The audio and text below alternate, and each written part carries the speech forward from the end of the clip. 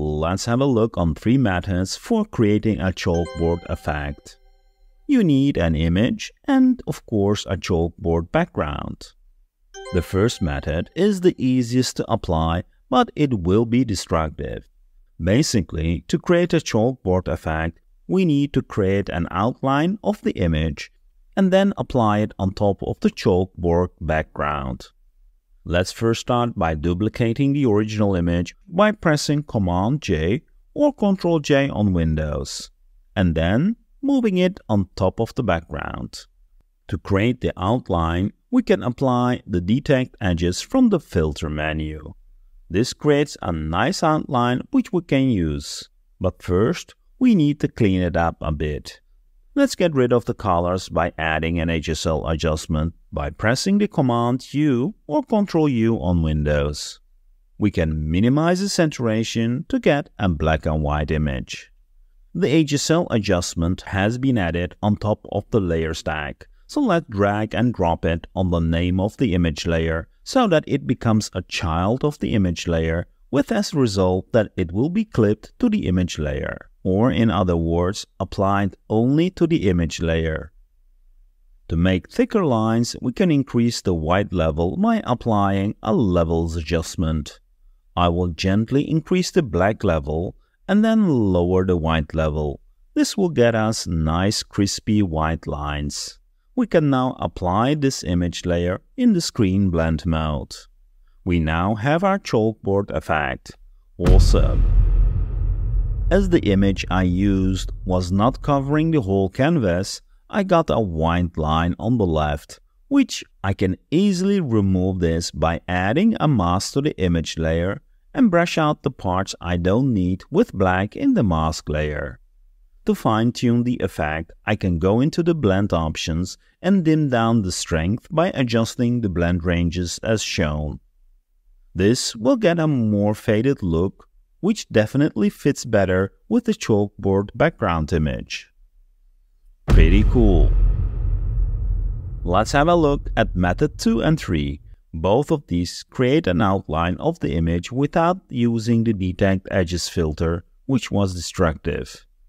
So let's copy the image again and move it to the top of the layer stack. This time I will use a black and white adjustment to remove the color. Let's also make sure the adjustment is clipped to the image by making it a child of the image layer. Next thing we are going to do is to add a Gaussian blur effect. This will blur the image, but when we put the blend mode of the blur layer to divide, we get an outline of the image, very similar to the Detect Edges filter.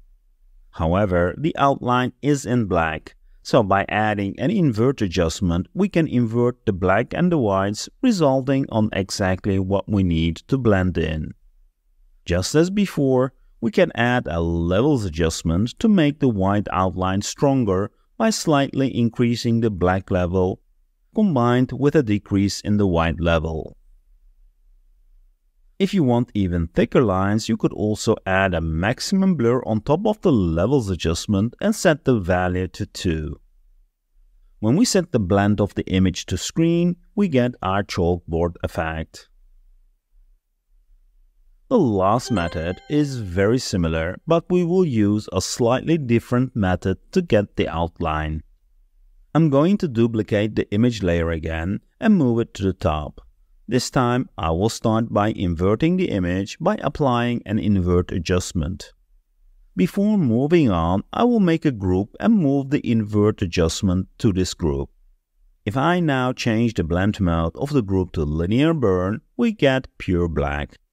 However, when we add a Gaussian blur to the group and increase the blur radius, notice what happens. We almost get the same results as the Detect Edges filter.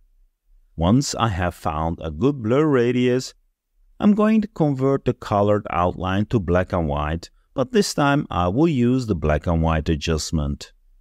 This will give a bit more control on thickness of the various parts of the outline. From here, the steps are the same.